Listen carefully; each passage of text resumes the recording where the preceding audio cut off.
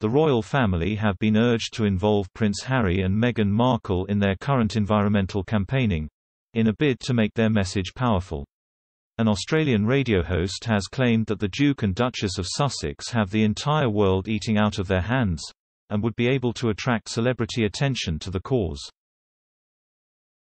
Speaking to the Australian show Sunrise, radio host Bianca Dye said, "I have to say, I think Harry needs to be a little more involved in this, Harry and Meghan.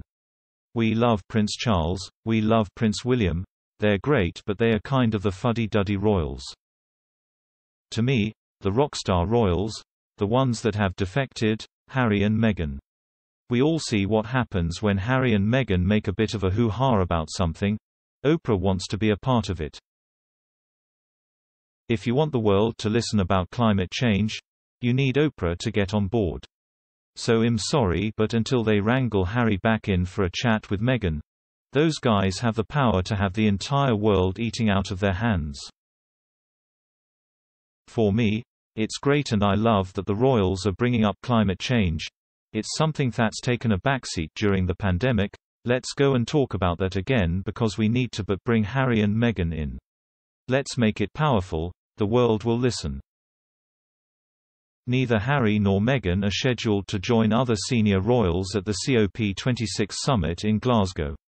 However, they made an announcement yesterday via their non-profit organisation Archewell's website that they had pledged to become carbon net zero by 2030.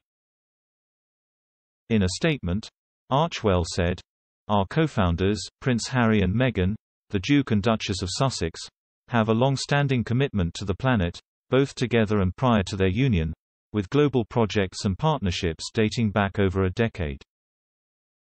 It added, "While we have actively made choices to offset and balance this carbon footprint, now, with the tools provided by partner organizations, we know that we can all do better. We can be net zero, and this is what we pledge to do."